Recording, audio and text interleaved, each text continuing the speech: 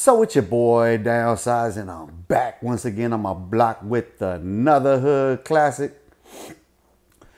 Now I want to give greater context to that video I just put out, that tape call with Greyhound, and the question I asked him concerning when it became acceptable to start targeting family members.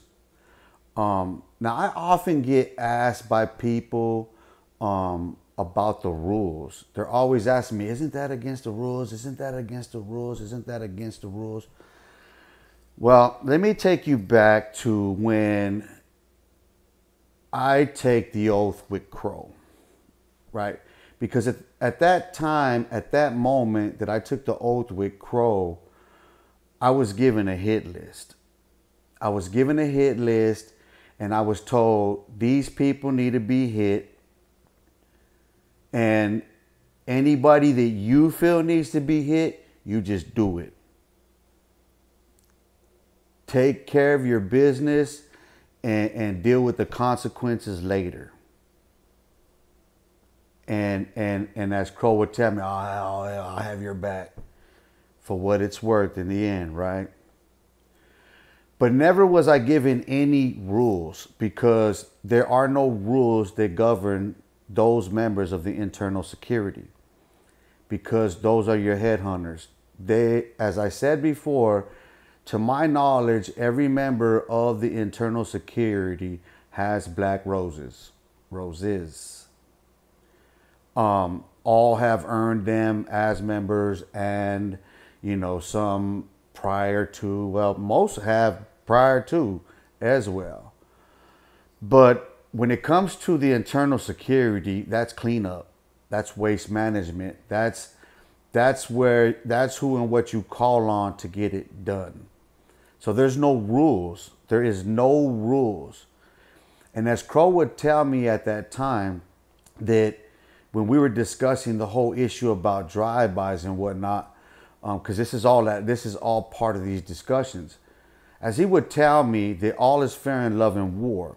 If you hit one of his carnales, he'll go after all of yours. If you hit one of his brothers, he's going to go after your family. That's how he looked at it.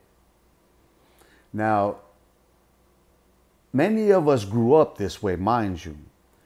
Actively involved in gang wars where we were going back and forth trying to kill each other. We didn't care who got caught in the crossfire, because we were kids at the time, for one thing. Keep this in mind, that we were not grown men out there shooting at each other, shooting at kids. We were kids shooting kids. Context matters. And so anyway, this is the mentality of those members as I would know them.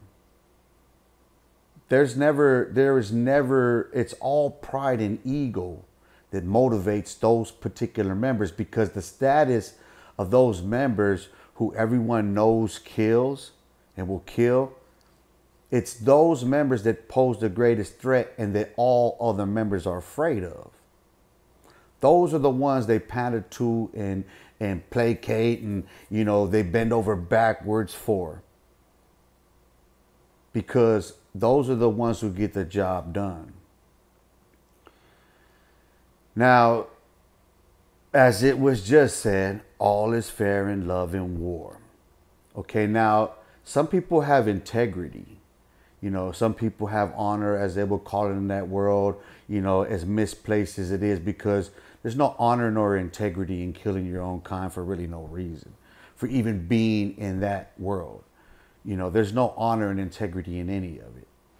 But there's those who have certain morals and certain lines that they won't cross, while others don't care.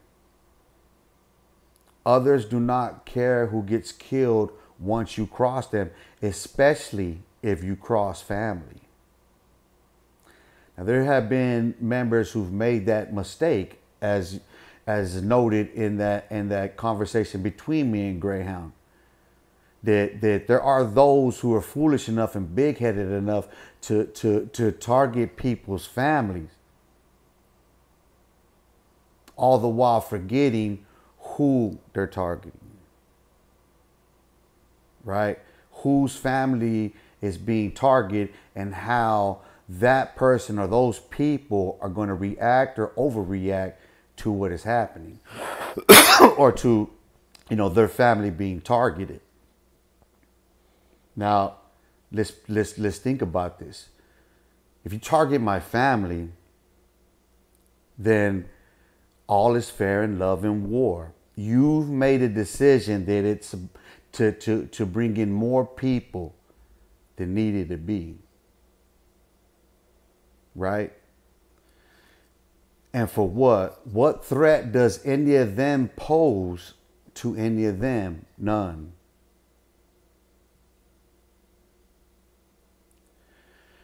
So, as it pertains to rules that govern the Mexican Mafia, at least here in Arizona, there's none.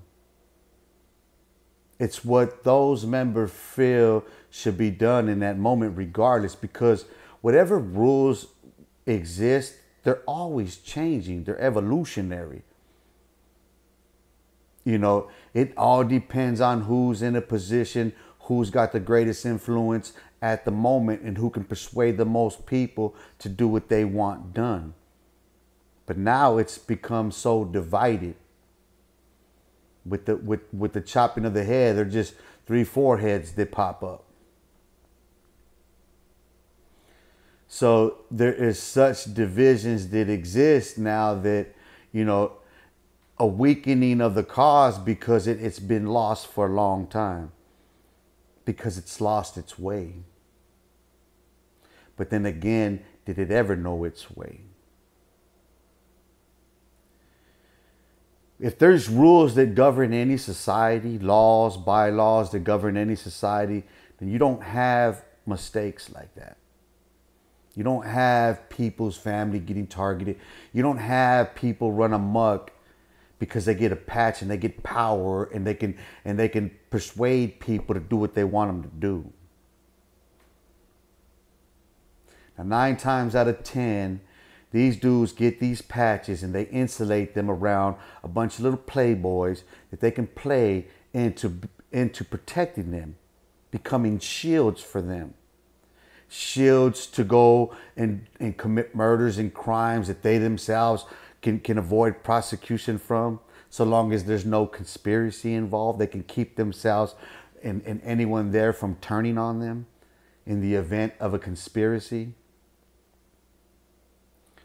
And they put these people in the forefront of themselves to keep themselves from getting hit as well. Because they themselves, once you need to insulate yourself and surround yourself and protect yourself from the elements, then you are weak. And when in the event of war, and those people that are insulated in the fashion that they do, and you see when their insulation gets removed, you see how people overreact. You see what the actions then become. First, they start targeting family, then start targeting the homies, and then what do? They turn to the police to negotiate.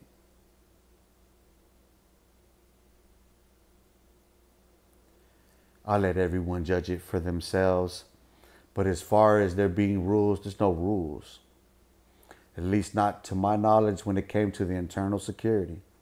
And I'm going to leave you with that. Peace! I'm out.